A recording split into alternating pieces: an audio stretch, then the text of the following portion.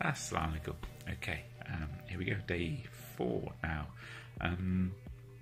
Yeah, I am still tired and still unsettled because I haven't unpacked. But good news, I got the key to my new apartment, which inshallah I'll be moving in at the weekend. So looking forward to that. Then I can feel settled. I know the Prophet said, "Live in this life, be like the traveller in this world," but living out of suitcases is no joy. So looking forward to unpacking, really. Other new things I did today: played some squash with my friend Eric, which was good. I enjoyed that. Played about 75% and still managed to play well. So it was nice getting into the swing of things, and I can see myself, if I stay fit and healthy, spending more time on the squash court.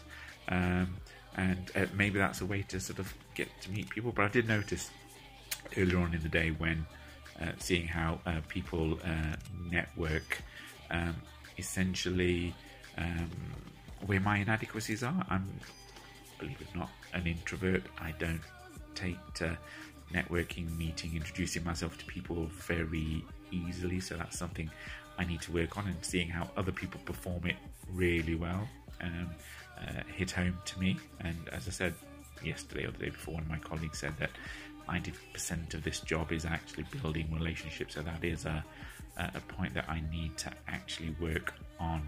And talking about meetings, there was just so much functional ineptitude in some of the meetings. And my gosh, I really need to